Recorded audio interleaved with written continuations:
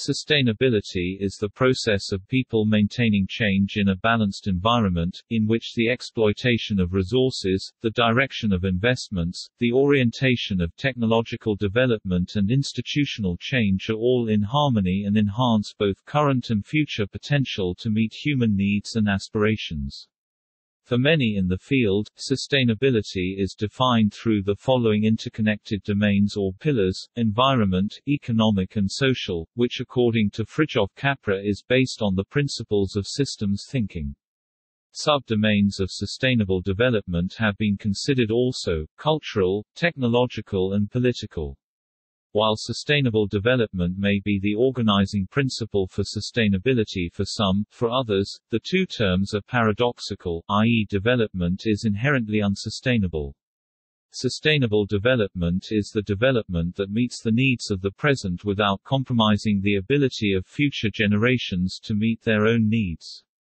Brundtland Report for the World Commission on Environment and Development 1987 introduced the term of sustainable development. Sustainability can also be defined as a socio-ecological process characterized by the pursuit of a common ideal.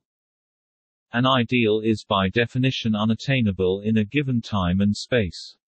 However, by persistently and dynamically approaching it, the process results in a sustainable system. Healthy ecosystems and environments are necessary to the survival of humans and other organisms. Ways of reducing negative human impact are environmentally friendly chemical engineering, environmental resources management and environmental protection. Information is gained from green computing, green chemistry, earth science, environmental science and conservation biology. Ecological economics studies the fields of academic research that aim to address human economies and natural ecosystems. Moving towards sustainability is also a social challenge that entails international and national law, urban planning and transport, supply chain management, local and individual lifestyles and ethical consumerism. Ways of living more sustainably can take many forms, from reorganizing living conditions, e.g., eco-villages, eco-municipalities and sustainable cities, reappraising economic sectors, permaculture, green building, sustainable agriculture, or work practices, sustainable architecture, using science to develop new technologies, green technologies, renewable energy and sustainable fission and fusion power, or designing systems in a flexible and reversible manner, and adjusting individual lifestyles that conserve natural resources. The term sustainability should be viewed as humanity's target goal of human ecosystem equilibrium, homeostasis, while sustainable development refers to the holistic approach and temporal processes that lead us to the end point of sustainability. 305 Despite the increased popularity of the use of the term sustainability, the possibility that human societies will achieve environmental sustainability has been, and continues to be, questioned in light of environmental degradation, climate change, overconsumption, population growth and society's pursuit of unlimited economic growth in a closed system.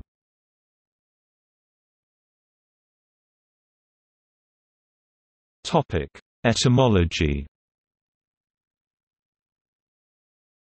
The name sustainability is derived from the Latin sustenere, tenere, to hold, sub, under. Sustain can mean maintain, support, or endure. Since the 1980s, sustainability has been used more in the sense of human sustainability on planet Earth, and this has resulted in the most widely quoted definition of sustainability as a part of the concept sustainable development, that of the Brundtland Commission of the United Nations on March 20, 1987. Sustainable development is development that meets the needs of the present without compromising the ability of future generations to meet their own needs.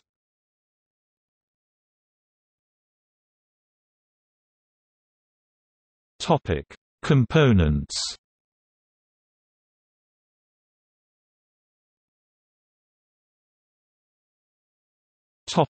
Three dimensions of sustainability. The 2005 World Summit on Social Development identified sustainable development goals, such as economic development, social development and environmental protection. This view has been expressed as an illustration using three overlapping ellipses indicating that the three pillars of sustainability are not mutually exclusive and can be mutually reinforcing. In fact, the three pillars are interdependent, and in the long run none can exist without the others. The three pillars have served as a common ground for numerous sustainability standards and certification systems in recent years, in particular in the food industry. Standards which today explicitly refer to the triple bottom line include Rainforest Alliance, Fairtrade and UTZ certified. Some sustainability experts and practitioners have illustrated four pillars of sustainability, or a quadruple bottom line. One such pillar is future generations, which emphasizes the long-term thinking associated with sustainability. There is also an opinion that considers resource use and financial sustainability as two additional pillars of sustainability. Sustainable development consists of balancing local and global efforts to meet basic human needs without destroying or degrading the natural environment. The question then becomes how to represent the relationship between those needs and the environment.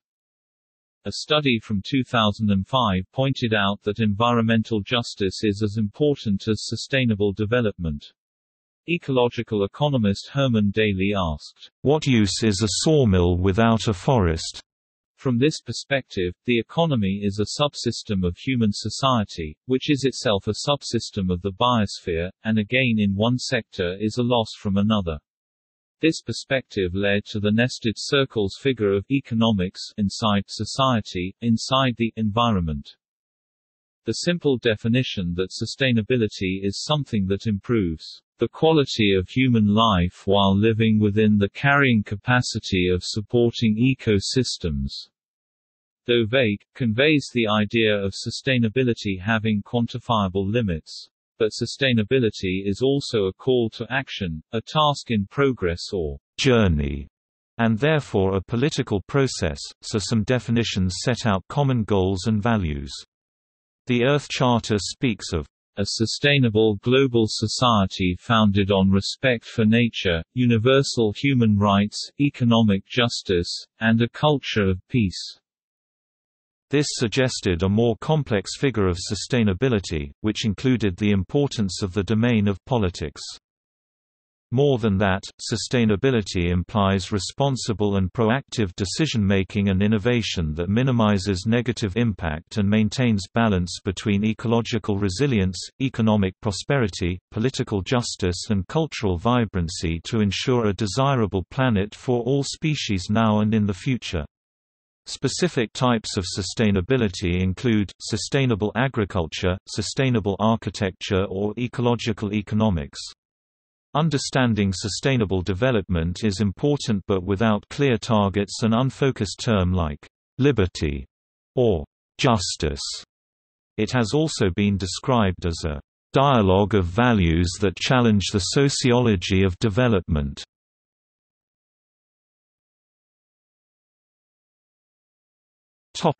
Circles of sustainability and the fourth dimension of sustainability.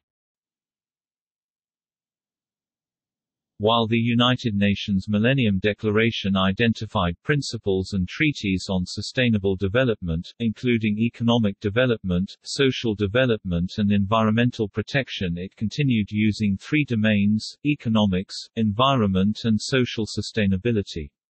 More recently, using a systematic domain model that responds to the debates over the last decade, the Circles of Sustainability approach distinguished four domains of economic, ecological, political and cultural sustainability, this in accord with the United Nations, UNESCO, Agenda 21, and in particular the Agenda 21 for Culture, which specifies culture as the fourth domain of sustainable development. The model is now being used by organizations such as the United Nations Cities Programme and Metropolis. In the case of Metropolis, this approach does not mean adding a fourth domain of culture to the dominant triple bottom line figure of the economy, environment and the social. Rather, it involves treating all four domains economy, ecology, politics and culture as social, including economics, and distinguishing between ecology, as the intersection of the human and natural worlds, and environment as that which goes far beyond what we as humans can ever know.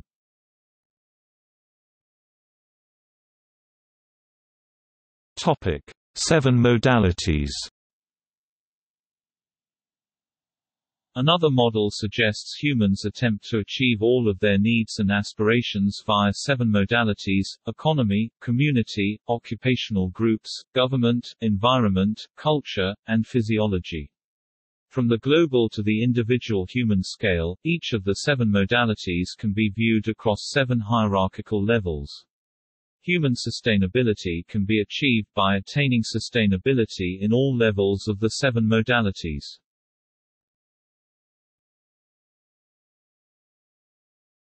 Topic: Shaping the future.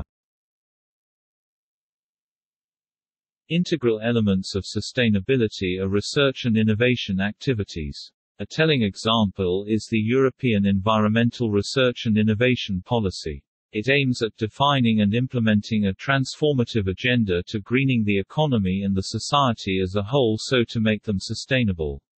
Research and innovation in Europe are financially supported by the program Horizon 2020, which is also open to participation worldwide. Encouraging good farming practices ensures farmers fully benefit from the environment and at the same time conserving it for future generations. Additionally, instigating innovative and sustainable travel and transportation solutions must play a vital role in this process.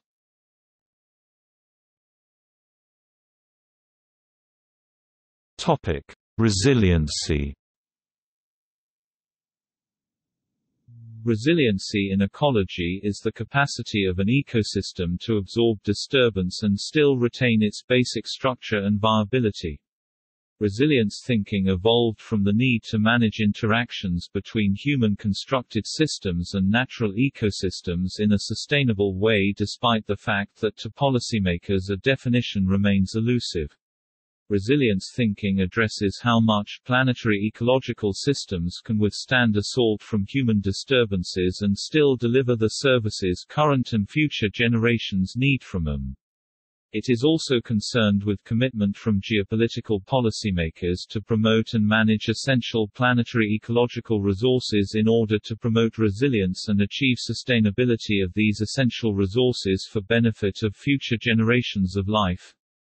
The resiliency of an ecosystem, and thereby, its sustainability, can be reasonably measured at junctures or events where the combination of naturally occurring regenerative forces, solar energy, water, soil, atmosphere, vegetation, and biomass interact with the energy released into the ecosystem from disturbances. A practical view of sustainability is closed systems that maintain processes of productivity indefinitely by replacing resources used by actions of people with resources of equal or greater value by those same people without degrading or endangering natural biotic systems.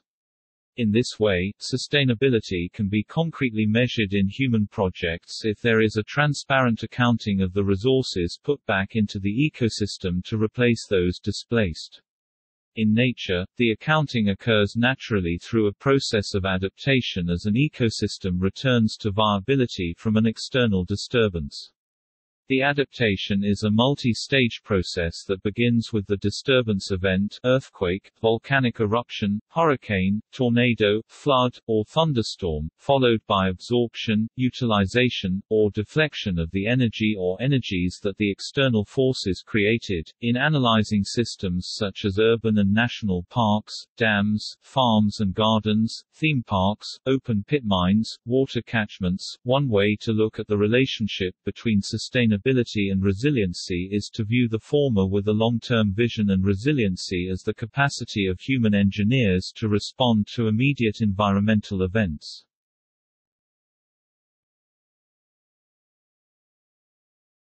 Topic: History. The history of sustainability traces human-dominated ecological systems from the earliest civilizations to the present day. This history is characterized by the increased regional success of a particular society, followed by crises that were either resolved, producing sustainability, or not, leading to decline. In early human history, the use of fire and desire for specific foods may have altered the natural composition of plant and animal communities. Between 8,000 and 10,000 years ago, agrarian communities emerged which depended largely on their environment and the creation of a structure of permanence. The Western Industrial Revolution of the 18th to 19th centuries tapped into the vast growth potential of the energy in fossil fuels. Coal was used to power ever more efficient engines and later to generate electricity. Modern sanitation systems and advances in medicine protected large populations from disease. In the mid-20th century, a gathering environmental movement pointed out that there were environmental costs associated with the many material benefits that were now being enjoyed. In the late 20th century, environmental problems became global in scale. The 1973 and 1979 energy crises demonstrated the extent to which the global community had become dependent on non-renewable energy resources. In the 21st century, there is increasing global awareness of the threat posed by the human greenhouse effect, produced largely by forest clearing and the burning of fossil fuels.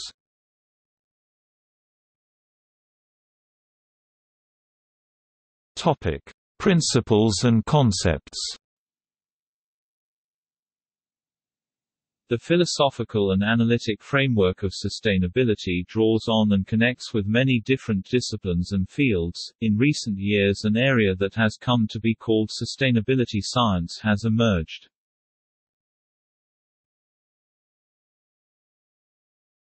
Topic: Scale and context.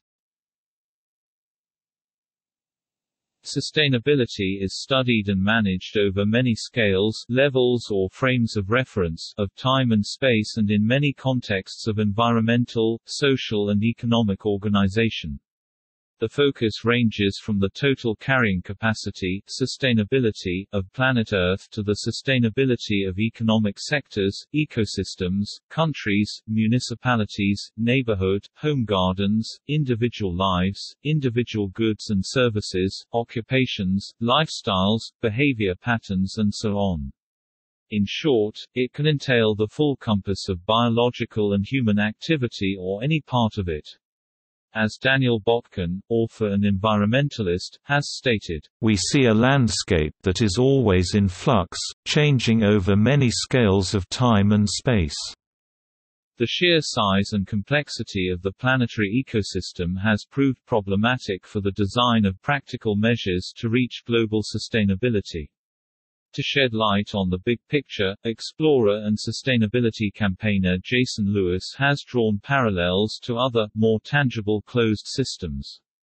For example, he likens human existence on Earth, isolated as the planet is in space, whereby people cannot be evacuated to relieve population pressure and resources cannot be imported to prevent accelerated depletion of resources, to life at sea on a small boat isolated by water. In both cases, he argues, exercising the precautionary principle is a key factor in survival.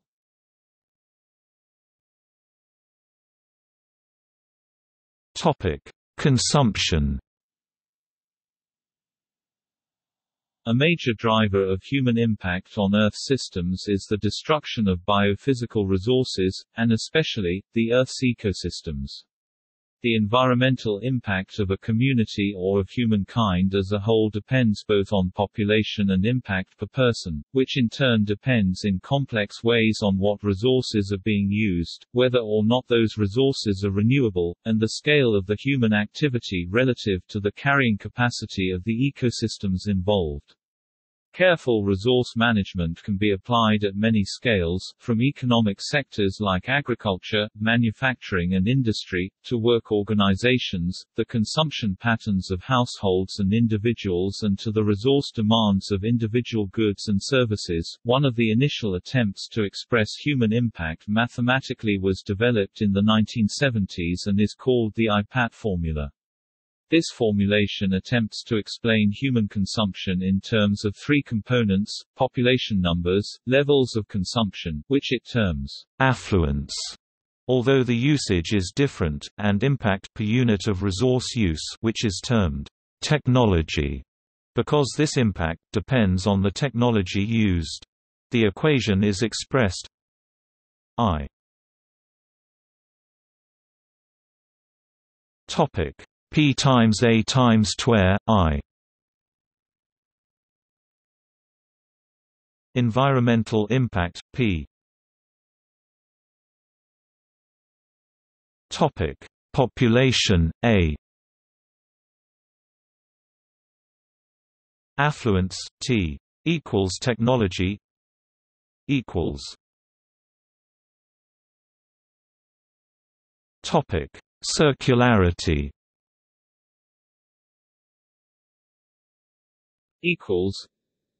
In recent years, concepts based on recycling resources are increasingly gaining importance. The most prominent among these concepts might be the circular economy, with its comprehensive support by the Chinese and the European Union.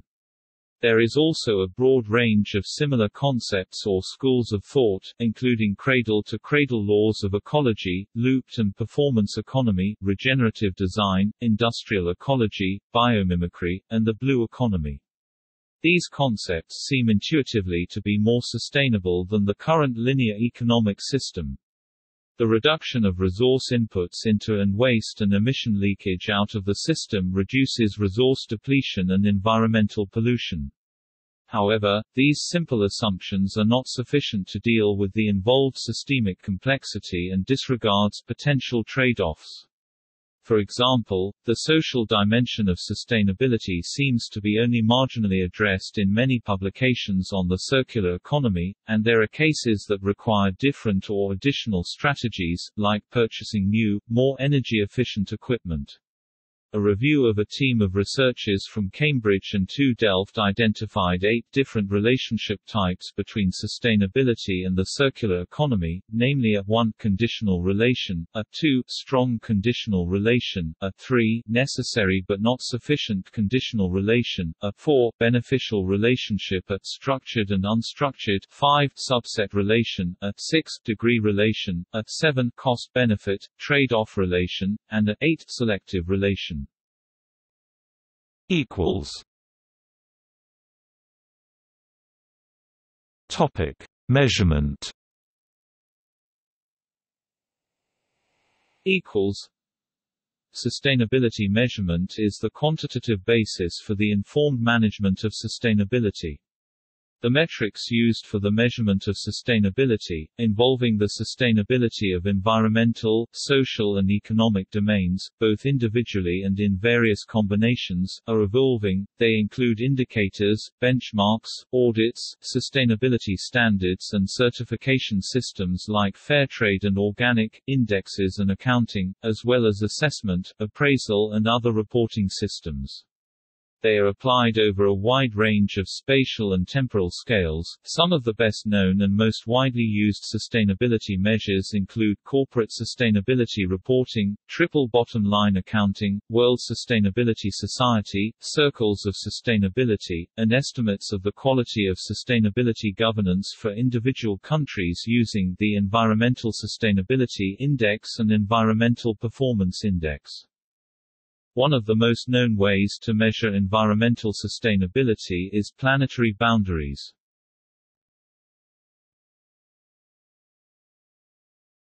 Topic: Population. According to the most recent, July 2015, revision of the official United Nations World Population Prospects, the world population is projected to reach 8.5 billion by 2030, up from the current 7.3 billion, July 2015, to exceed 9 billion people by 2050, and to reach 11.2 billion by the year 2100. Most of the increase will be in developing countries whose population is projected to rise from 5.6 billion in 2009 to 7.9 billion in 2050. This increase will be distributed among the population aged 15 to 59 (1.2 billion) and 60 or over 1.1 billion, because the number of children under age 15 in developing countries is predicted to decrease. In contrast, the population of the more developed regions is expected to undergo only slight increase from 1.23 billion to 1.28 billion, and this would have declined to 1.15 billion but for a projected net migration from developing to developed countries, which is expected to average 2.4 million persons annually from 2009 to 2050. Long-term estimates in 2004 of global population suggest a peak at around 2070 of 9 to 10 billion people, and then a slow decrease to 8.4 billion by 2100. Emerging economies like those of China and India aspire to the living standards of the Western world, as does the non-industrialized world in general. It is the combination of population increase in the developing world and unsustainable consumption levels in the developed world that poses a stark challenge to sustainability.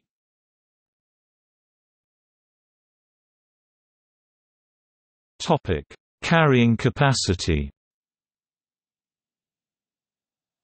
At the global scale, scientific data now indicates that humans are living beyond the carrying capacity of planet Earth and that this cannot continue indefinitely. This scientific evidence comes from many sources but is presented in detail in the Millennium Ecosystem Assessment and the Planetary Boundaries Framework. An early detailed examination of global limits was published in the 1972 book Limits to Growth, which has prompted follow-up commentary and analysis. A 2012 review in Nature by 22 international researchers expressed concerns that the Earth may be approaching a state shift in its biosphere. The ecological footprint measures human consumption in terms of the biologically productive land needed to provide the resources for and absorb the wastes of the average global citizen. In 2008 it required 2.7 global hectares per person, 30% more than the natural biological capacity of 2.1 global hectares, assuming no provision for other organisms. The resulting ecological deficit must be met from unsustainable extra sources, and these are obtained in three ways: embedded in the goods and services of world trade, taken from the past, e.g. fossil fuels, or borrowed from the future as unsustainable resource usage, e.g. by over-exploiting forests and fisheries. The figure, right, examines sustainability at the scale of individual countries by contrasting their ecological footprint with the UN Human Development Index, a measure of standard of living. The graph shows what is necessary for countries to maintain an acceptable standard of living for their citizens while, at the same time, maintaining sustainable resource use. The general trend is for higher standards of living to become less sustainable. As always, population growth has a marked influence on levels of consumption and the efficiency of resource use. The sustainability goal is to raise the global standard of living without increasing the use of resources beyond globally sustainable levels, that is, to not exceed one planet consumption. Information generated by reports at the national, regional and city scales confirm the global trend towards societies that are becoming less sustainable over time. Romanian-American economist Nicholas Georgescu-Roegen, a progenitor in economics and a paradigm founder of ecological economics, has argued that the carrying capacity of Earth, that is, Earth's capacity to sustain human populations and consumption levels, is bound to decrease sometime in the future as Earth's finite stock of mineral resources is presently being extracted and put to use. Leading ecological economist and steady-state theorist Herman Daly, a student of Georgescu-Roegen, has propounded the same argument. At the enterprise scale, carrying capacity now also plays a critical role in making it possible to measure and report the sustainability performance of individual organizations. This is most clearly demonstrated through use of context-based sustainability (CBS) tools, methods and metrics, including the multi-capital scorecard, which have been in development since 2005. Contrary to many other mainstream approaches to measuring the sustainability performance of organizations, which tend to be more incrementalist in form, CBS is explicitly tied to social, environmental and economic limits and thresholds in the world. Thus, rather than simply measure and report changes in relative terms from one period to another, CBS makes it possible to compare the impacts of organizations to organization-specific norms, standards or thresholds for what the impacts would have to be in order to be empirically sustainable, i.e. which if generalized to a larger population would not fail to maintain the sufficiency of vital resources for human or non-human well-being.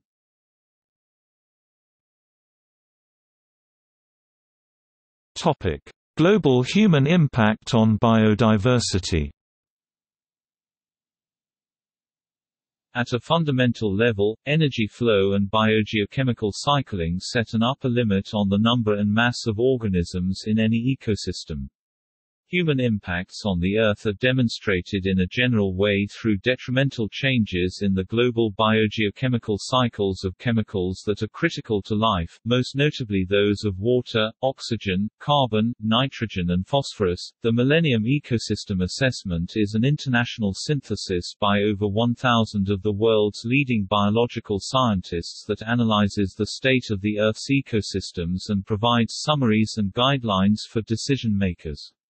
It concludes that human activity is having a significant and escalating impact on the biodiversity of world ecosystems, reducing both their resilience and biocapacity. The report refers to natural systems as humanity's life support system, providing essential ecosystem services.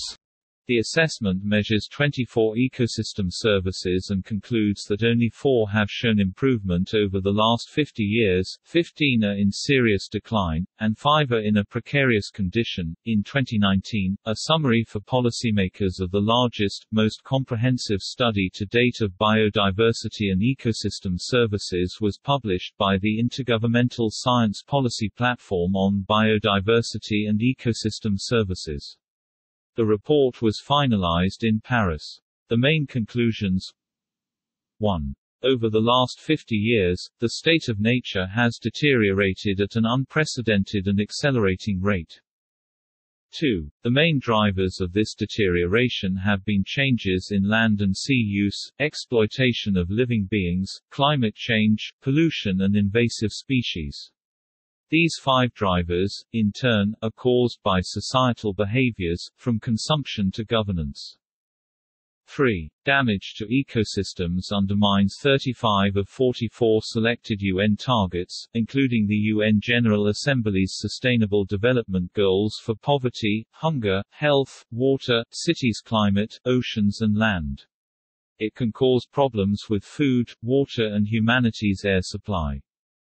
4. To fix the problem, humanity will need a transformative change, including sustainable agriculture, reductions in consumption and waste, fishing quotas, and collaborative water management. In 2019, research was published showing that insects are destroyed by human activities like habitat destruction, pesticide poisoning, invasive species, and climate change at a rate that will cause the collapse of ecological systems in the next 50 years if it cannot be stopped.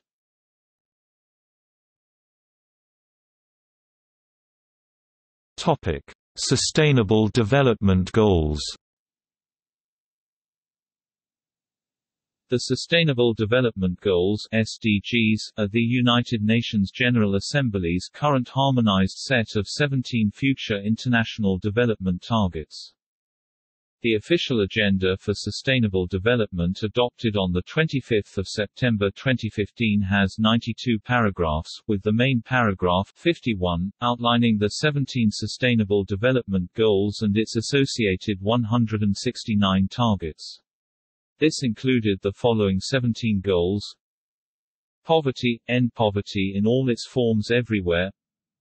Food – end hunger, achieve food security and improve nutrition and promote sustainable agriculture. Health – ensure healthy lives and promote well-being for all at all ages. Education, ensure inclusive and equitable quality education and promote lifelong learning opportunities for all. Women, achieve gender equality and empower all women and girls. Water, ensure availability and sustainable management of water and sanitation for all. Energy, ensure access to affordable, reliable, sustainable and modern energy for all. Economy, promote sustained, inclusive and sustainable economic growth, full and productive employment and decent work for all. Infrastructure, build resilient infrastructure, promote inclusive and sustainable industrialization and foster innovation. Inequality, reduce inequality within and among countries. Habitation, make cities and human settlements inclusive, safe, resilient and sustainable. Consumption, ensure sustainable consumption and production patterns. Climate, take urgent action to combat climate change and its impacts, ensuring that both mitigation and adaptation strategies are in place. Marine ecosystems, conserve and sustainably use the oceans, seas and marine resources for sustainable development. Ecosystems, protect, restore and promote sustainable use of terrestrial ecosystems, sustainably manage forests, combat desertification, and halt and reverse land degradation and halt biodiversity loss. Institutions, promote peaceful and inclusive societies for sustainable development, provide access to justice for all and build effective, accountable and inclusive institutions at all levels. Sustainability, strengthen the means of implementation and revitalize the Global Partnership for Sustainable Development. As of August 2015, there were 169 proposed targets for these goals and 304 proposed indicators to show compliance. The Sustainable Development Goals (SDGs) replace the 8 Millennium Development Goals (MDGs), which expired at the end of 2015. The MDGs were established in 2000 following the Millennium Summit of the United Nations. Adopted by the 189 United Nations member states at the time and more than 20 international organizations, these goals were advanced to help achieve the following Sustainable Development Standards by 2015. To eradicate extreme poverty and hunger. To achieve universal primary education. To promote gender equality and empower women. To reduce child mortality. To improve maternal health. To combat HIV, AIDS, malaria, and other diseases. To ensure environmental sustainability, one of the targets in this goal focuses on increasing sustainable access to safe drinking water and basic sanitation. To develop a global partnership for development. Topic: Sustainable development.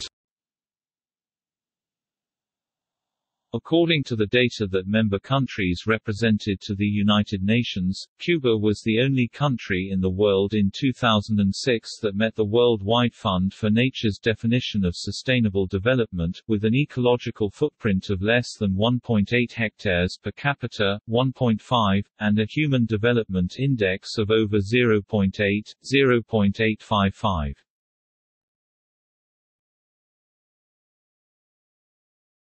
Topic: Education for sustainable development.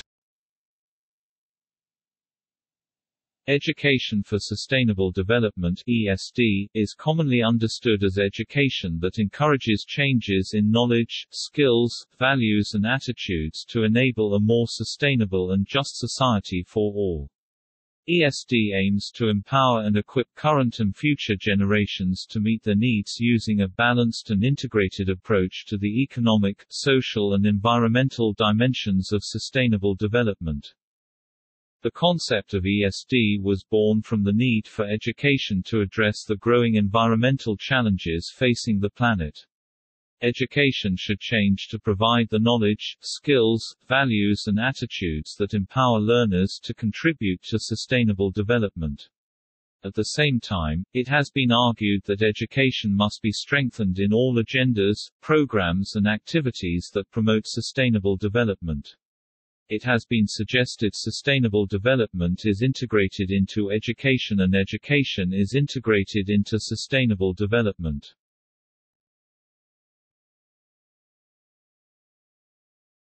Topic: Environmental dimension. Healthy ecosystems provide vital goods and services to humans and other organisms.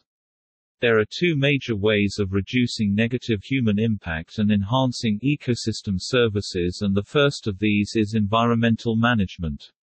This direct approach is based largely on information gained from earth science, environmental science and conservation biology.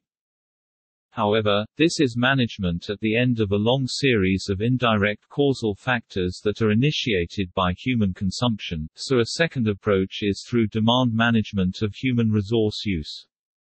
Management of human consumption of resources is an indirect approach based largely on information gained from economics. Herman Daly has suggested three broad criteria for ecological sustainability. Renewable resources should provide a sustainable yield, the rate of harvest should not exceed the rate of regeneration. For non-renewable resources there should be equivalent development of renewable substitutes. Waste generation should not exceed the assimilative capacity of the environment.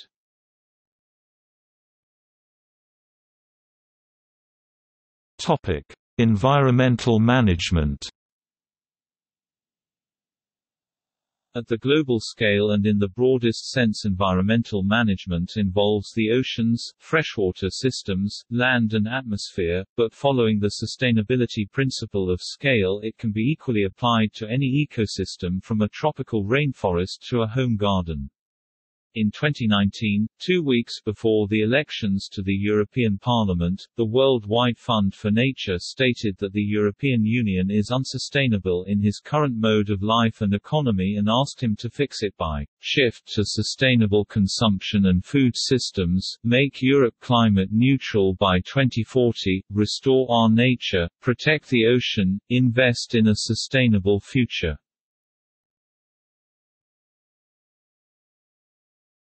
Topic: Atmosphere.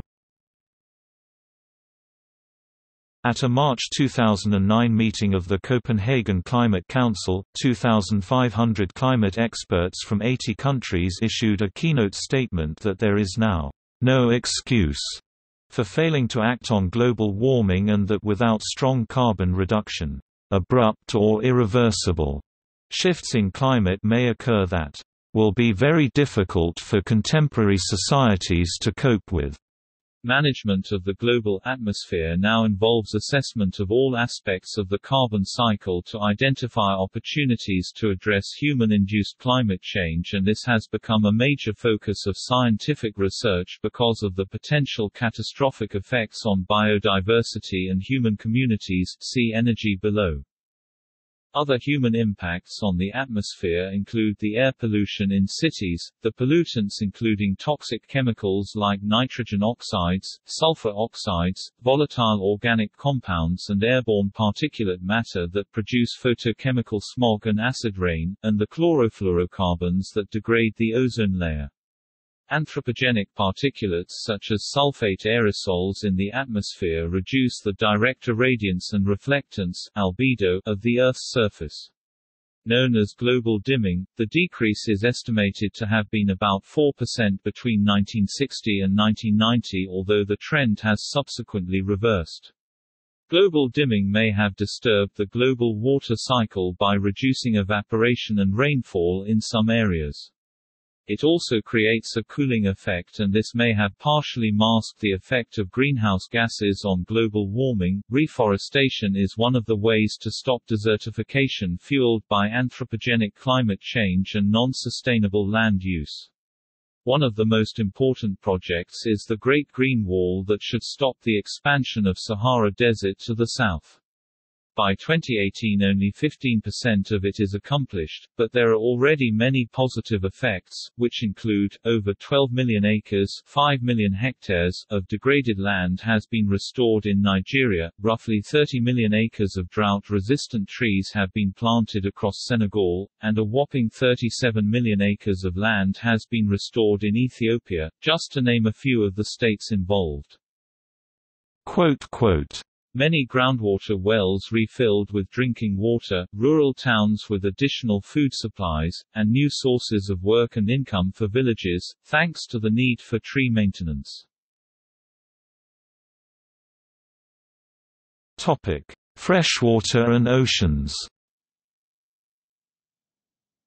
Water covers 71% of the Earth's surface. Of this, 97.5% is the salty water of the oceans and only 2.5% freshwater, most of which is locked up in the Antarctic ice sheet. The remaining freshwater is found in glaciers, lakes, rivers, wetlands, the soil, aquifers and atmosphere. Due to the water cycle, fresh water supply is continually replenished by precipitation, however there is still a limited amount necessitating management of this resource. Awareness of the global importance of preserving water for ecosystem services has only recently emerged as, during the 20th century, more than half the world's wetlands have been lost along with their valuable environmental services.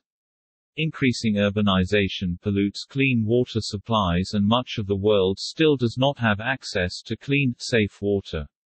Greater emphasis is now being placed on the improved management of blue, harvestable, and green soil water available for plant use, water, and this applies at all scales of water management. Ocean circulation patterns have a strong influence on climate and weather and, in turn, the food supply of both humans and other organisms. Scientists have warned of the possibility, under the influence of climate change, of a sudden alteration in circulation patterns of ocean currents that could drastically alter the climate in some regions of the globe. 10% of the world's population, about 600 million people, live in low-lying areas vulnerable to sea level rise.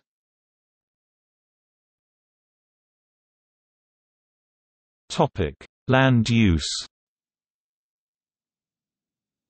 Loss of biodiversity stems largely from the habitat loss and fragmentation produced by the human appropriation of land for development, forestry and agriculture as natural capital is progressively converted to man-made capital. Land use change is fundamental to the operations of the biosphere because alterations in the relative proportions of land dedicated to urbanization, agriculture, forest, woodland, grassland and pasture have a marked effect on the global water, carbon and nitrogen biogeochemical cycles, and this can impact negatively on both natural and human systems.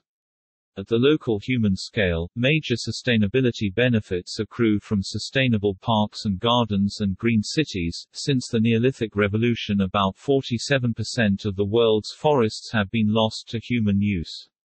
Present-day forests occupy about a quarter of the world's ice-free land, with about half of these occurring in the tropics. In temperate and boreal regions, forest area is gradually increasing, with the exception of Siberia, but deforestation in the tropics is of major concern. Food is essential to life. Feeding more than 7 billion human bodies takes a heavy toll on the Earth's resources. This begins with the appropriation of about 38% of the Earth's land surface and about 20% of its net primary productivity. Added to this are the resource-hungry activities of industrial agribusiness, everything from the crop need for irrigation water, synthetic fertilizers and pesticides to the resource costs of food packaging, transport, now a major part of global trade, and retail. Environmental problems associated with industrial agriculture and agribusiness are now being addressed through such movements as sustainable agriculture, organic farming and more sustainable business practices.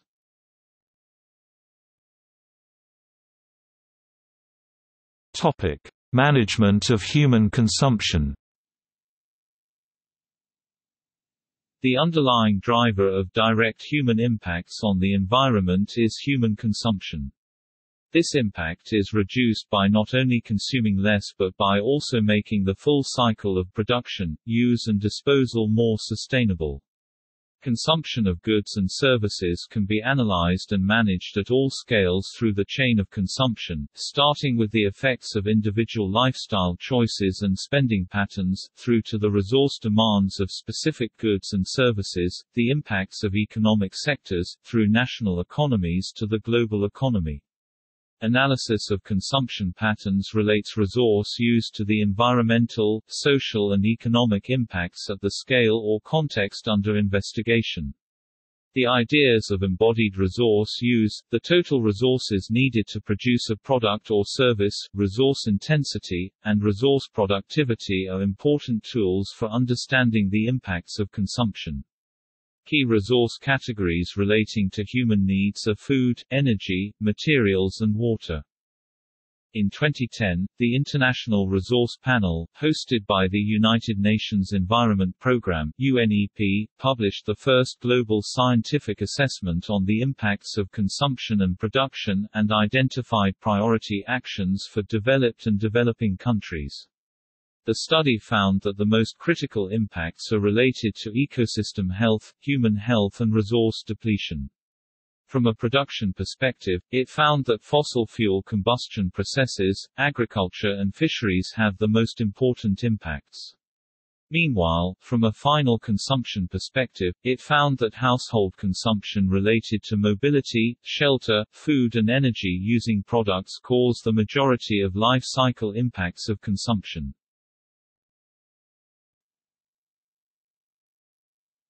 Topic: Energy.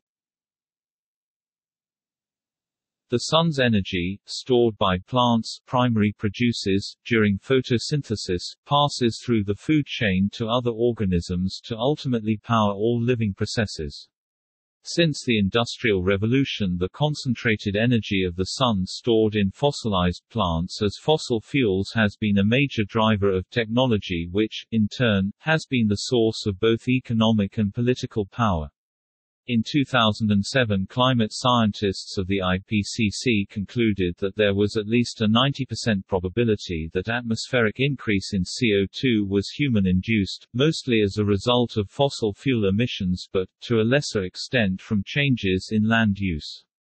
Stabilizing the world's climate will require high-income countries to reduce their emissions by 60 to 90% over 2006 levels by 2050, which should hold CO2 levels at 450 to 650 ppm from current levels of about 380 ppm. Above this level, temperatures could rise by more than 2 degrees Celsius to produce catastrophic climate change. Reduction of current CO2 levels must be achieved against a background of global population increase and developing countries aspiring to energy-intensive high-consumption Western lifestyles. Reducing greenhouse emissions is being tackled at all scales, ranging from tracking the passage of carbon through the carbon cycle to the commercialization of renewable energy, developing less carbon-hungry technology and transport systems, and attempts by individuals to lead carbon-neutral lifestyles by monitoring the fossil fuel use embodied in all the goods and services they use. Engineering of emerging technologies such as carbon-neutral fuel and energy storage systems such as power-to-gas, compressed air energy storage, and pumped storage hydroelectricity are necessary to store power from transient renewable energy sources, including emerging renewables such as airborne wind turbines.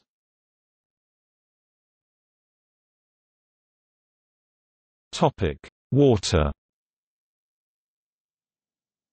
Water security and food security are inextricably linked. In the decade 1951 to 60, human water withdrawals were 4 times greater than the previous decade. This rapid increase resulted from scientific and technological developments impacting through the economy, especially the increase in irrigated land, growth in industrial and power sectors, and intensive dam construction on all continents. This altered the water cycle of rivers and lakes, affected their water quality and had a significant impact on the global water cycle. Currently towards 35% of human water use is unsustainable, drawing on diminishing aquifers and reducing the flows of major rivers. This percentage is likely to increase if climate change impacts become more severe, populations increase, aquifers become progressively depleted and supplies become polluted and unsanitary. From 1961 to 2001 water demand doubled. Agricultural use increased by 75%, industrial use by more than 200%, and domestic use more than 400%. In the 1990s it was estimated that humans were using 40 to 50% of the globally available freshwater in the approximate proportion of 70% for agriculture, 22% for industry, and 8% for domestic purposes, with total use progressively increasing. Water efficiency is being improved on a global scale by increased demand management, improved infrastructure, improved water productivity of agriculture, minimizing the water intensity, embodied water, of goods and services, addressing shortages in the non-industrialized world, concentrating food production in areas of high productivity, and planning for climate change, such as through flexible system design. A promising direction towards sustainable development is to design systems that are flexible and reversible. At the local level, people are becoming more self-sufficient by harvesting rainwater and reducing use of mains water.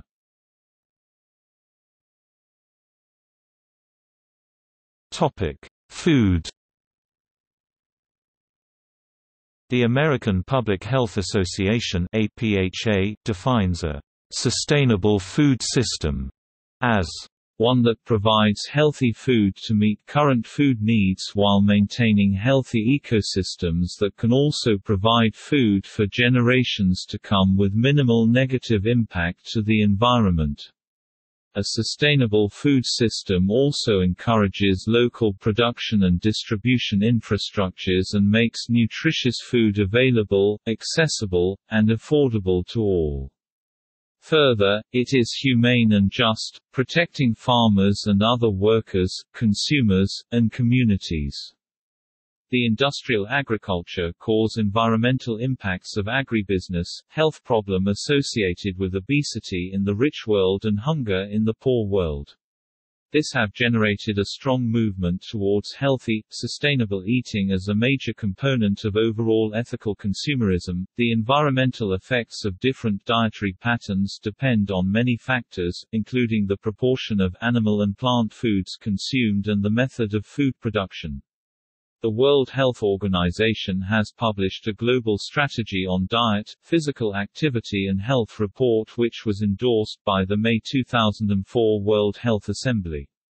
It recommends the Mediterranean diet, which is associated with health and longevity and is low in meat, rich in fruits and vegetables, low in added sugar and limited salt, and low in saturated fatty acids. The traditional source of fat in the Mediterranean is olive oil, rich in monounsaturated fat. The healthy rice-based Japanese diet is also high in carbohydrates and low in fat.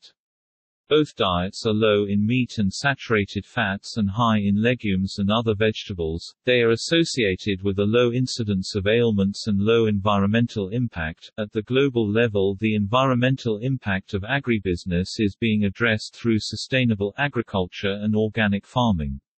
At the local level, there are various movements working towards local food production, more productive use of urban wastelands and domestic gardens including permaculture, urban horticulture, local food, slow food, sustainable gardening, and organic gardening. Sustainable seafood is seafood from either fished or farmed sources that can maintain or increase production in the future without jeopardizing the ecosystems from which it was acquired.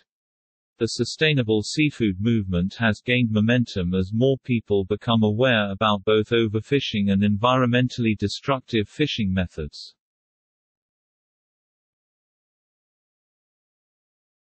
Topic: Materials, toxic substances, waste. As global population and affluence has increased, so has the use of various materials increased in volume, diversity and distance transported. Included here are raw materials, minerals, synthetic chemicals including hazardous substances, manufactured products, food, living organisms and waste. By 2050, humanity could consume an estimated 140 billion tons of minerals, ores, fossil fuels and biomass per year, 3 times its current amount, unless the economic growth rate is decoupled from the rate of natural resource consumption. Developed countries' citizens consume an average of 16 tons of those 4 key resources per capita, ranging up to 40 or more tons per person in some developed countries with resource consumption levels far beyond what is likely sustainable. Sustainable use of materials has targeted the idea of dematerialization, converting the linear path of materials extraction, use, disposal in landfill to a circular material flow that reuses materials as much as possible, much like the cycling and reuse of waste in nature. This approach is supported by product stewardship and the increasing use of material flow analysis at all levels, especially individual countries and the global economy. The use of sustainable biomaterials that come from renewable sources and that can be recycled is preferred to the use on non-renewables from a life cycle standpoint. Synthetic chemical production has escalated following the stimulus it received during the Second World War. Chemical production includes everything from herbicides, pesticides and fertilizers to domestic chemicals and hazardous substances. Apart from the buildup of greenhouse gas emissions in the atmosphere, chemicals of particular concern include heavy metals, nuclear waste, chlorofluorocarbons, persistent organic pollutants and all harmful chemicals capable of bioaccumulation. Although most synthetic chemicals are harmless, there needs to be rigorous testing of new chemicals, in all countries, for adverse environmental and health effects. International legislation has been established to deal with the global distribution and management of dangerous goods. The effects of some chemical agents needed long-term measurements and a lot of legal battles to realize their danger to human health. The classification of the toxic carcinogenic agents is handled by the International Agency for Research on Cancer. Every economic activity produces material that can be classified as waste. To reduce waste, industry, business and government are now mimicking nature by turning the waste produced by industrial metabolism into resource. Dematerialization is being encouraged through the ideas of industrial ecology, eco-design and ecolabelling. In addition to the well-established, reduce, reuse and recycle, shoppers are using their purchasing power for ethical consumerism. The European Union is expected to table by the end of 2015 an ambitious circular economy package which is expected to include concrete legislative proposals on waste management, eco-design and limits on landfills. In 2019 a new report, Plastic and Climate, was published. According to the report, plastic will contribute greenhouse gases in the equivalent of 850 million tons of carbon dioxide (CO2) to the atmosphere in 2019. In current trend, annual emissions will grow to 1.34 billion tons by 2030. By 2050, plastic could emit 56 billion tons of greenhouse gas emissions, as much as 14% of the Earth's remaining carbon budget.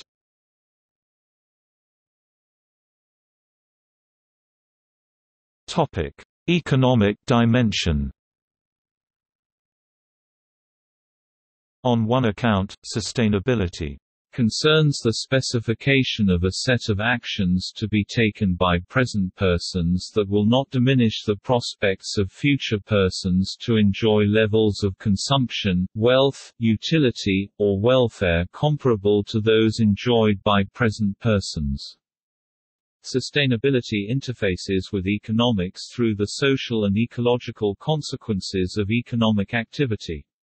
Sustainability economics represents a broad interpretation of ecological economics where environmental and ecological variables and issues are basic but part of a multidimensional perspective. Social, cultural, health-related and monetary, financial aspects have to be integrated into the analysis. However, the concept of sustainability is much broader than the concepts of sustained yield of welfare, resources, or profit margins. At present, the average per capita consumption of people in the developing world is sustainable, but population numbers are increasing and individuals are aspiring to high-consumption Western lifestyles. The developed world population is only increasing slightly, but consumption levels are unsustainable. The challenge for sustainability is to curb and manage Western consumption while raising the standard of living of the developing world without increasing its resource use and environmental impact. This must be done by using strategies and technology that break the link between, on the one hand, economic growth and on the other, environmental damage and resource depletion. A recent UNEP report proposes a green economy defined as one that improves human well-being and social equity, while significantly reducing environmental risks and ecological scarcities. It does not favor one political perspective over another but works to minimize excessive depletion of natural capital. The report makes three key findings. That greening not only generates increases in wealth, in particular a gain in ecological commons or natural capital, but also over a period of 6 years produces a higher rate of GDP growth. That there is an inextricable link between poverty eradication and better maintenance and conservation of the ecological commons, arising from the benefit flows from natural capital that are received directly by the poor. In the transition to a green economy, new jobs are created, which in time exceed the losses in brown economy jobs. However, there is a period of job losses in transition, which requires investment in re-skilling and re-educating the workforce. Several key areas have been targeted for economic analysis and reform: the environmental effects of unconstrained economic growth, the consequences of nature being treated as an economic externality, and the possibility of an economics that takes greater account of the social and environmental consequences of market behavior.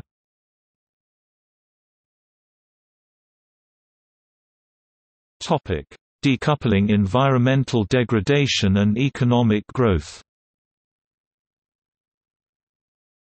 Historically, there has been a close correlation between economic growth and environmental degradation. As communities grow, so the environment declines. This trend is clearly demonstrated on graphs of human population numbers, economic growth, and environmental indicators. Unsustainable economic growth has been starkly compared to the malignant growth of a cancer because it eats away at the Earth's ecosystem services, which are its life support system. There is concern that, unless resource use is checked, modern global civilization will follow the path of ancient civilizations that collapsed through overexploitation of their resource base. While conventional economics is concerned largely with economic growth and the efficient allocation of resources, ecological economics has the explicit goal of sustainable scale rather than continual growth, fair distribution and efficient allocation, in that order. The World Business Council for Sustainable Development states that, "Business cannot succeed in societies that fail." In economic and environmental fields, the term decoupling is becoming increasingly used in the context of economic production and environmental quality. When used in this way, it refers to the ability of an economy to grow without incurring corresponding increases in environmental pressure. Ecological economics includes the study of societal metabolism, the throughput of resources that enter and exit the economic system in relation to environmental quality. An economy that is able to sustain GDP growth without having a negative impact on the environment is said to be decoupled. Exactly how, if, or to what extent this can be achieved is a subject of much debate.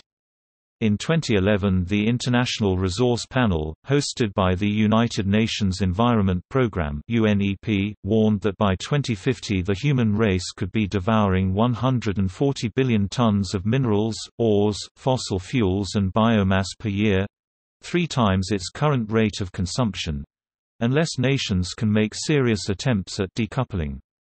The report noted that citizens of developed countries consume an average of 16 tons of those 4 key resources per capita per annum, ranging up to 40 or more tons per person in some developed countries. By comparison, the average person in India today consumes 4 tons per year. Sustainability studies analyze ways to reduce resource intensity, the amount of resource, e.g. water, energy, or materials needed for the production, consumption and disposal of a unit of good or service, whether this be achieved from improved economic management, product design, or new technology. There are conflicting views whether improvements in technological efficiency and innovation will enable a complete decoupling of economic growth from environmental degradation. On the one hand, it has been claimed repeatedly by efficiency experts that resource use intensity, i.e., energy and materials use per unit GDP, could in principle be reduced by at least 4 or 5-fold, thereby allowing for continued economic growth without increasing resource depletion and associated pollution.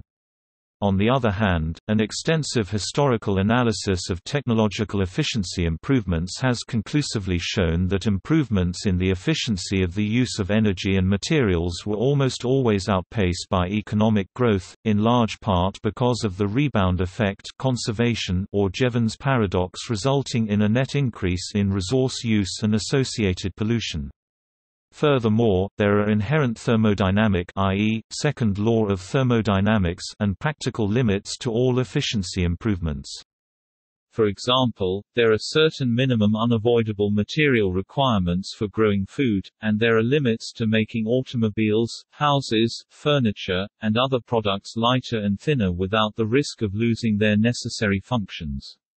Since it is both theoretically and practically impossible to increase resource use efficiencies indefinitely, it is equally impossible to have continued and infinite economic growth without a concomitant increase in resource depletion and environmental pollution, i.e., economic growth and resource depletion can be decoupled to some degree over the short run but not the long run. Consequently, long-term sustainability requires the transition to a steady-state economy in which total GDP remains more or less constant, as has been advocated for decades by Herman Daly and others in the ecological economics community. A different proposed solution to partially decouple economic growth from environmental degradation is the restore approach. This approach views restore as a fourth component to the common reduce, reuse, recycle motto. Participants in such efforts are encouraged to voluntarily donate towards nature conservation a small fraction of the financial savings they experience through a more frugal use of resources. These financial savings would normally lead to rebound effects, but a theoretical analysis suggests that donating even a small fraction of the experienced savings can potentially more than eliminate rebound effects.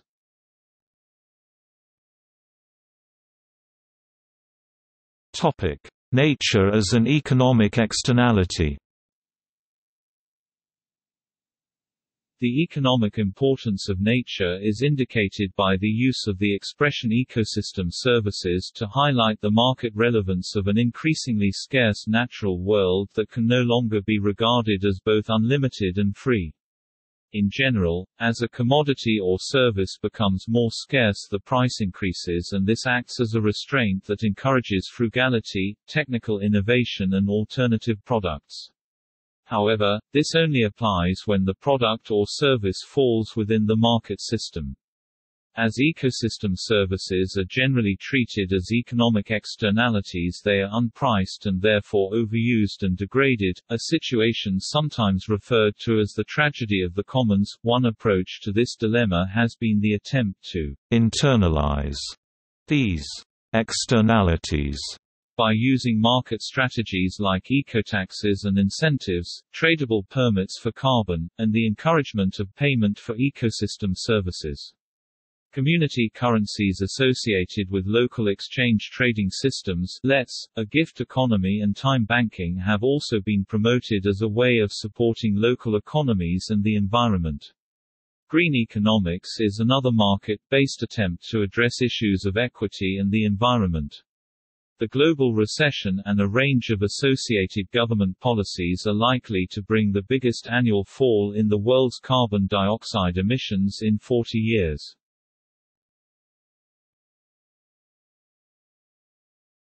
Topic: Economic opportunity. Treating the environment as an externality may generate short-term profit at the expense of sustainability. Sustainable business practices, on the other hand, integrate ecological concerns with social and economic ones, i.e., the triple bottom line. Growth that depletes ecosystem services is sometimes termed uneconomic growth, as it leads to a decline in quality of life. Minimizing such growth can provide opportunities for local businesses. For example, industrial waste can be treated as an economic resource in the wrong place. The benefits of waste reduction include savings from disposal costs, fewer environmental penalties, and reduced liability insurance. This may lead to increased market share due to an improved public image. Energy efficiency can also increase profits by reducing costs. The idea of sustainability as a business opportunity has led to the formation of organizations such as the Sustainability Consortium of the Society for Organizational Learning, the Sustainable Business Institute, and the World Council for Sustainable Development. The expansion of sustainable business opportunities can contribute to job creation through the introduction of green-collar workers. Research focusing on progressive corporate leaders who have integrated sustainability into commercial strategy has yielded a leadership competency model for sustainability, and led to emergence of the concept of embedded sustainability, defined by its authors Chris Laszlo and Nadia Jexembayeva as incorporation of environmental, health, and social value into the core business with no trade-off in price or quality. In other words, with no social or green premium. Laszlo and Jexembayeva's research showed that embedded sustainability offers at least 7 distinct opportunities for business value creation: a better risk management, b. increased efficiency through reduced waste and resource use, c. better product differentiation, d. new market entrances, e. enhanced brand and reputation, f. greater opportunity to influence industry standards, and g. greater opportunity for radical innovation. Nadia Jexembayeva's 2014 research further suggested that innovation driven by resource depletion can result in fundamental advantages for company products and services, as well as the company strategy as a whole, when right principles of innovation are applied.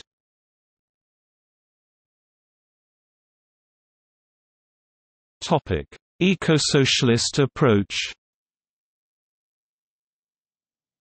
One school of thought, often labeled eco-socialism or ecological Marxism, asserts that the capitalist economic system is fundamentally incompatible with the ecological and social requirements of sustainability. This theory rests on the premises that capitalism's sole economic purpose is unlimited capital accumulation in the hands of the capitalist class. The urge to accumulate, the profit motive, drives capitalists to continually reinvest and expand production, creating indefinite and unsustainable economic growth. Capital tends to degrade the conditions of its own production. The ecosystems and resources on which any economy depends, thus, according to this analysis, giving economic priority to the fulfillment of human needs while staying within ecological limits, as sustainable development demands, is in conflict with the structural workings of capitalism. a steady-state capitalist economy is impossible. Further, a steady-state capitalist economy is socially undesirable due to the inevitable outcome of massive unemployment and underemployment. Capitalism will, unless overcome by revolution, run up against the physical limits of the biosphere and self-destruct. By this logic, market-based solutions to ecological crises, ecological economics, environmental economics, green economy, are rejected as technical tweaks that do not confront capitalism's structural failures. Low risk Technology, science-based solutions such as solar power, sustainable agriculture, and increases in energy efficiency are seen as necessary but insufficient. High-risk technological solutions such as nuclear power and climate engineering are entirely rejected. Attempts made by businesses to greenwash their practices are regarded as false advertising, and it is pointed out that implementation of renewable technology such as Walmart's proposition to supply their electricity with solar power has the effect opposite of reductions in resource consumption, viz. further economic growth. Sustainable business models and the triple bottom line are viewed as morally praiseworthy but ignorant to the tendency in capitalism for the distribution of wealth to become increasingly unequal and socially unstable, unsustainable.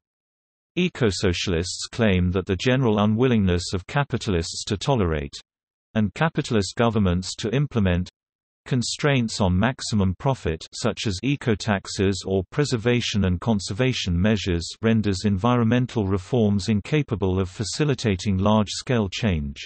History teaches us that although capitalism has at times responded to environmental movements, at a certain point, at which the system's underlying accumulation drive is affected, its resistance to environmental demands stiffens. They also note that, up until the event of total ecological collapse, destruction caused by natural disasters generally causes an increase in economic growth and accumulation, thus, capitalists have no foreseeable motivation to reduce the probability of disasters, i.e. convert to sustainable, ecological production. Ecosocialists advocate for the revolutionary succession of capitalism by ecosocialism, an egalitarian economic, political, social structure designed to harmonize human society with non-human ecology and to fulfill human needs—as the only sufficient solution to the present-day ecological crisis, and hence the only path towards sustainability. Sustainability is viewed not as a domain exclusive to scientists, environmental activists, and business leaders but as a holistic project that must involve the whole of humanity redefining its place in nature. What every environmentalist needs to know is that capitalism is not the solution but the problem, and that if humanity is going to survive this crisis, it will do so because it has exercised its capacity for human freedom, through social struggle, in order to create a whole new world—in coevolution with the planet.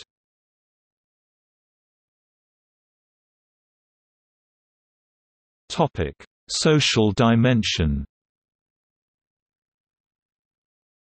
Sustainability issues are generally expressed in scientific and environmental terms, as well as in ethical terms of stewardship, but implementing change is a social challenge that entails, among other things, international and national law, urban planning and transport, local and individual lifestyles and ethical consumerism. The relationship between human rights and human development, corporate power and environmental justice, global poverty and citizen action, suggest that responsible global citizenship is an inescapable element of what may at first glance seem to be simply matters of personal consumer and moral choice.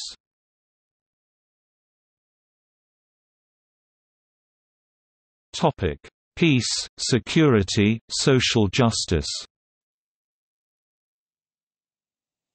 Social disruptions like war, crime and corruption divert resources from areas of greatest human need, damage the capacity of societies to plan for the future, and generally threaten human well-being and the environment. Broad-based strategies for more sustainable social systems include, improved education and the political empowerment of women, especially in developing countries, greater regard for social justice, notably equity between rich and poor both within and between countries, and intergenerational equity. Depletion of natural resources including fresh water increases the likelihood of resource wars. This aspect of sustainability has been referred to as environmental security and creates a clear need for global environmental agreements to manage resources such as aquifers and rivers which span political boundaries, and to protect shared global systems including oceans and the atmosphere. For achieve sustainability, global peace will probably be needed, because economic growth is one of the main factors that determines the military capability. Without peace and international cooperation, country that will limit its economic growth achieve lower military capability, than a country that will not do it. The result may be a conquest of the first country by the second. In such conditions there is very low probability that a steady-state economy can exist. Economic growth will continue what compose problems to sustainability.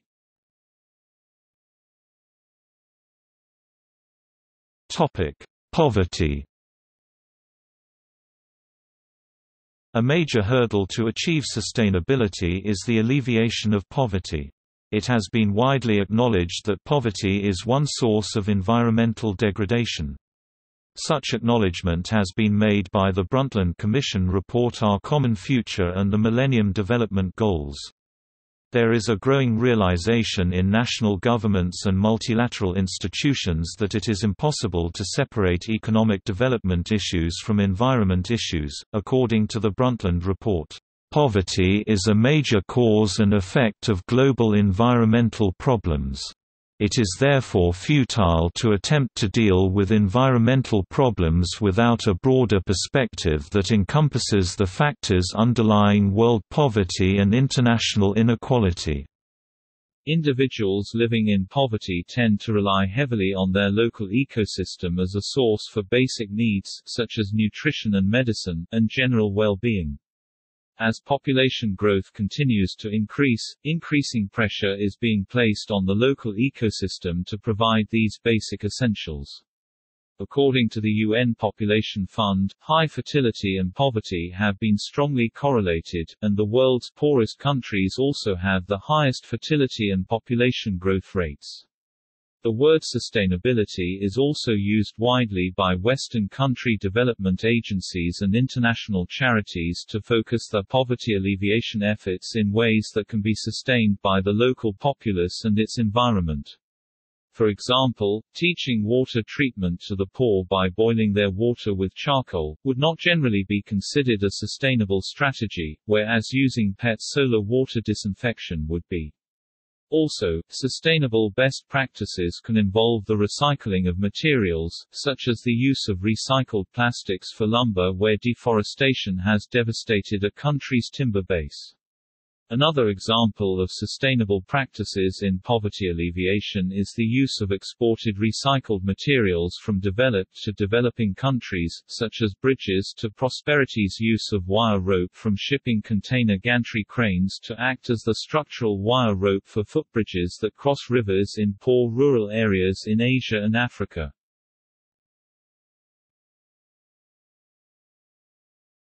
Topic: Human relationship to nature. According to Murray Bookchin, the idea that humans must dominate nature is common in hierarchical societies.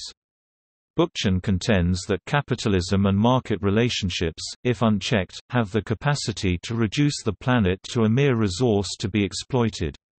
Nature is thus treated as a commodity. The plundering of the human spirit by the marketplace is paralleled by the plundering of the earth by capital.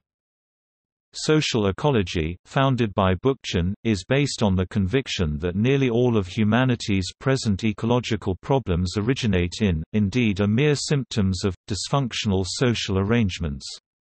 Whereas most authors proceed as if our ecological problems implementing recommendations which stem from physical, biological, economic etc. studies, Buchan's claim is that these problems can only be resolved by understanding the underlying social processes and intervening in those processes by applying the concepts and methods of the social sciences. A pure capitalist approach has also been criticized in Stern Review on the Economics of Climate Change to Mitigation the Effects of Global Warming in this excerpt.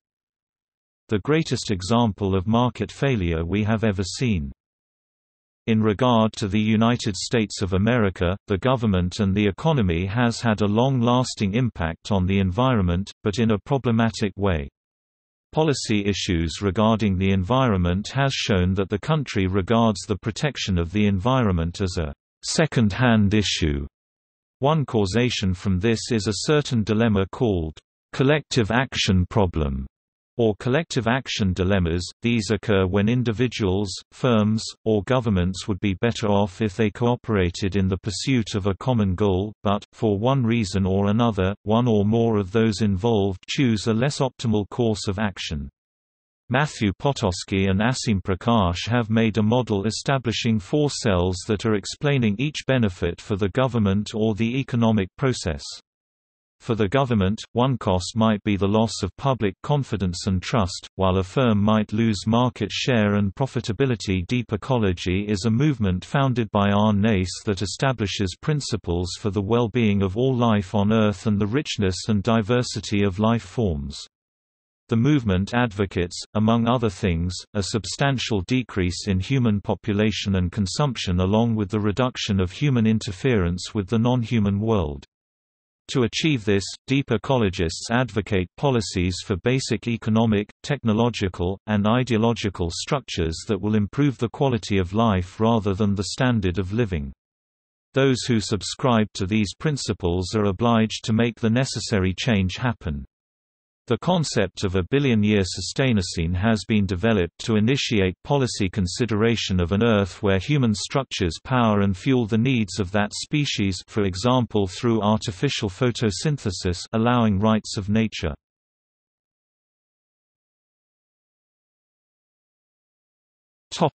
Human settlements.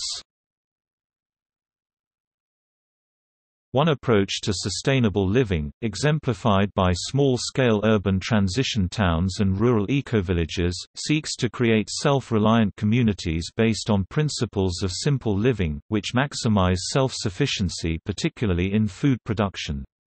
These principles, on a broader scale, underpin the concept of a bioregional economy. These approaches often utilize commons-based knowledge sharing of open-source appropriate technology. Other approaches, loosely based around new urbanism, are successfully reducing environmental impacts by altering the built environment to create and preserve sustainable cities which support sustainable transport and zero-emission housing. Residents in compact urban neighborhoods drive fewer miles, and have significantly lower environmental impacts across a range of measures, compared with those living in sprawling suburbs. Compact urban neighborhoods would also promote a great people climate, where by increasing the accessibility to bike, walk or take public transport within neighborhoods would increase the amount of interaction between people. With more diversification between people, this increases people's happiness and leads to a better standard of living. In sustainable architecture, the recent movement of new classical architecture promotes a sustainable approach towards construction, that appreciates and develops smart growth, architectural tradition and classical design. This in contrast to modernist and globally uniform architecture, as well as opposing solitary housing estates and suburban sprawl. Both trends started in the 1980s. The concept of circular flow land use management has also been introduced in Europe to promote sustainable land use patterns that strive for compact cities and a reduction of greenfield land take by urban sprawl. Large-scale social movements can influence both community choices and the built environment. Eco-municipalities may be one such movement. Eco-municipalities take a systems approach, based on sustainability principles. The eco-municipality movement is participatory, involving community members in a bottom-up approach. In Sweden, more than 70 cities and towns, 25% of all municipalities in the country, have adopted a common set of sustainability principles and implemented these systematically throughout their municipal operations. There are now 12 eco-municipalities in the United States, and the American Planning Association has adopted sustainability objectives based on the same principles. There is a wealth of advice available to individuals wishing to reduce their personal and social impact on the environment through small, inexpensive, and easily achievable steps. But the transition required to reduce global human consumption to within sustainable limits involves much larger changes, at all levels and contexts of society. The United Nations has recognized the central role of education, and have declared a Decade of Education for Sustainable Development, 2005 to 2014, which aims to challenge us all to adopt new behaviors and practices to secure our future. The Worldwide Fund for Nature proposes a strategy for sustainability that goes beyond education to tackle underlying individualistic and materialistic societal values head-on and strengthen people's connections with the natural world.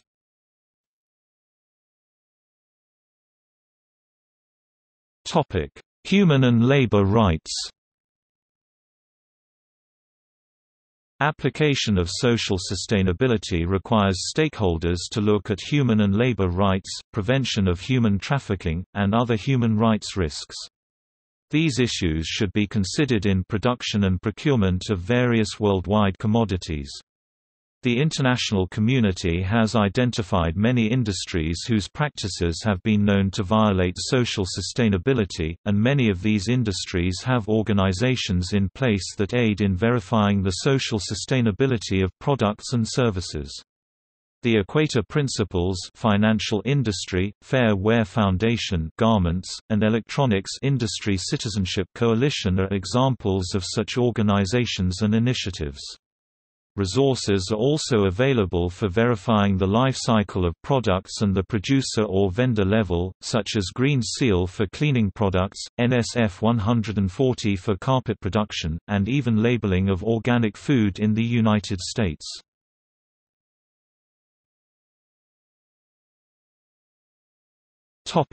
Cultural dimension. The cultural dimension of sustainability is known as cultural sustainability. Important in the advancement of this notion have been the United Nations, UNESCO, and in particular their Agenda 21 and Agenda 21 for Culture, now also known as Culture 21, a program for cultural governance developed in 2002 to 2004 and coordinated by United Cities and Local Governments UCLG, created in 2004.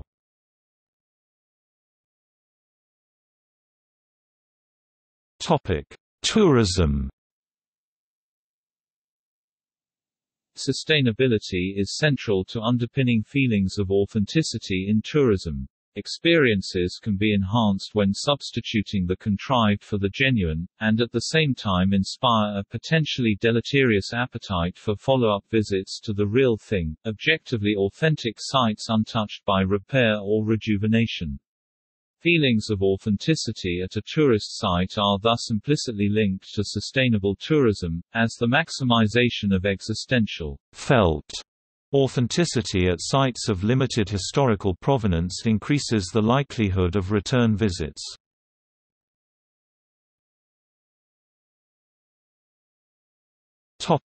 Paths to sustainability. Strategies for reaching sustainability can generally be divided into three categories. Most governments and international organizations that aim to achieve sustainability employ all three approaches, though they may disagree on which deserves priority. The three approaches, embodied in the I=PAT formula, see consumption section above, can be summarized as follows. 1. Affluence. Many believe that the best path to sustainability is reducing consumption. This theory is represented most clearly in the idea of a steady-state economy, meaning an economy without growth. Methods in this category include, among others, the phase-out of lightweight plastic bags, promoting biking, and increasing energy efficiency. For example, in 2019 a new report, "Plastic and Climate", was published. According to the report, by 2050, plastic could emit 56 billion tons of greenhouse gas emissions, as much as 14% of the Earth's remaining carbon budget, and has many negative impacts on the ecosystems like phytoplankton that are not fully understood yet.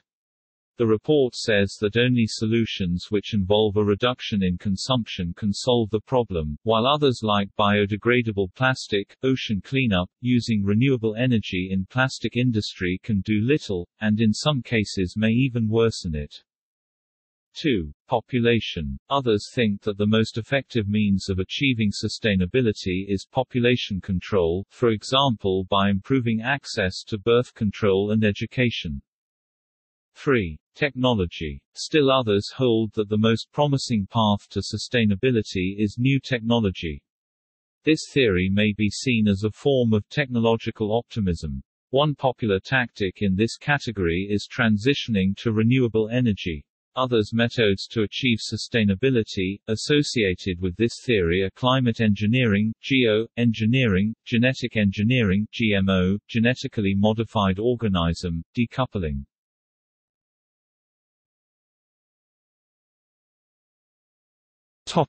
See also: Bibliography of sustainability, List of sustainability topics, Outline of sustainability, Sustainability advocates category, Computational sustainability, Foresight psychology, Water footprint. Topics